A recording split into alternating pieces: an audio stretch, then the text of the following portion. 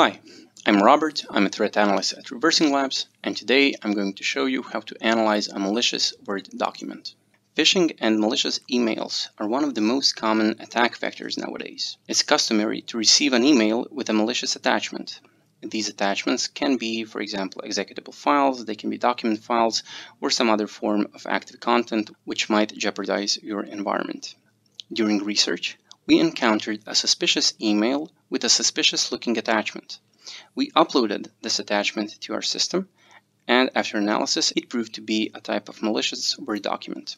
On the submissions page of the A1000 platform, we input the SHA-1 of the sample to be able to access it. It was locally downloaded 1 day ago, and it has a classification of being a document Word, a Trojan, 40 type. What that specifically means, we'll have to dig deeper to understand.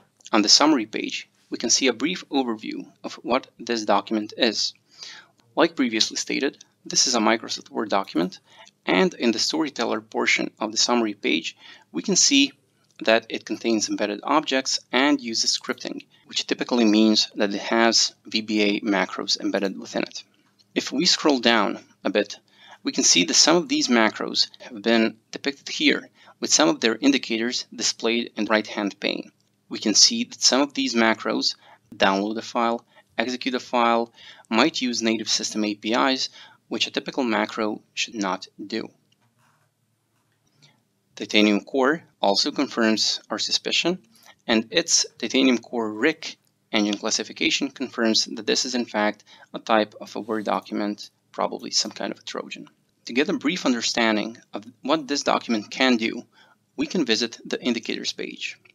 The indicators page can give us a brief overview of what this document can do due to its active content.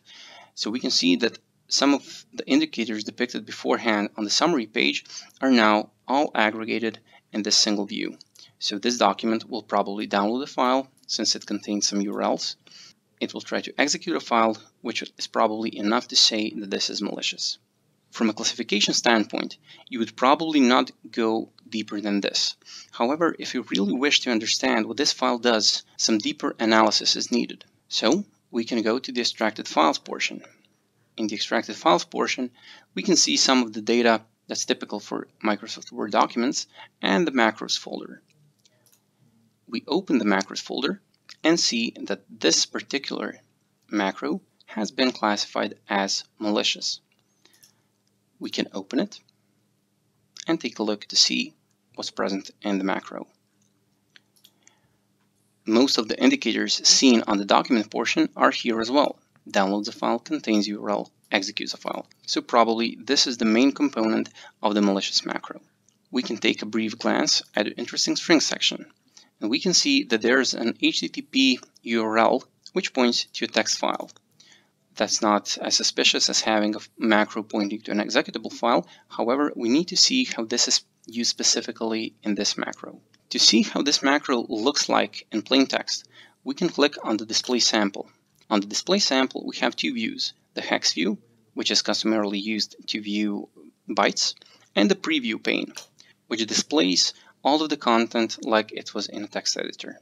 So, scrolling down, we can see that on document open, so that means when the document is open, it will try to manipulate the visibility of the window, perform some obfuscation scatenations or something else. This is customarily used to avoid antivirus detections or to confuse emulators.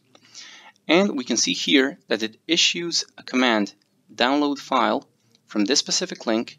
It downloads in the temporary location with the name intel.txt. Then it tries to read files line by line, tries to permute it in a certain way, probably either decrypt or rearrange in some certain way, and then it outputs the file again as intel.exe. This can be seen specifically here. It tries to permute a file in a certain way, either decrypt it or split by specific characters or some other form of deobfuscation. And then it tries to dump that file into another temporary file called intel.exe as a binary file, which can be seen here.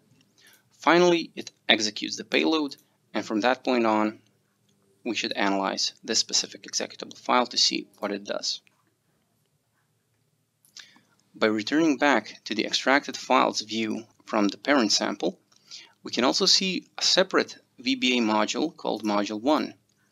If we open this module and take a look how it looks, we can see that there are many Windows native APIs, such as Internet Open, Internet Read File, Open URL, and so on.